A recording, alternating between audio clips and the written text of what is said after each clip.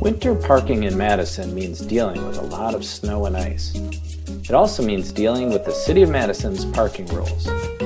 So while your car might get buried in snow, the last thing you want to do is get buried in parking tickets. Here are some tips to remember. Don't wait till the last minute to find parking. When the snow really starts to fly, you might not be able to get parking close to where you live. From November 15th to March 15th, everyone who lives in Madison and isn't in the snow emergency zone has to follow alternate side parking rules. The snow emergency zone includes the downtown Isthmus area. Look for a link to the map in the comments section of this video. Here's how alternate side parking works. On even numbered days, you park on the even house numbered side of the street between 1 and 7 a.m.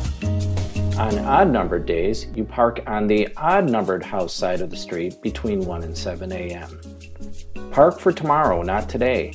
If you park at 10 p.m. on January 10th, then you'll park on the odd side of the street. The city declares a snow emergency for snowfalls of 3 inches or more. If you live in the snow emergency zone, you will also have alternate side parking rules for at least the next 2 nights. Parking tickets can cost you if a snow emergency has been declared and you haven't moved your car. Think about temporary parking during the winter months. Check with the City of Madison or private property owners like Steve Brown Apartments who rent parking spaces. Good luck and stay warm this winter.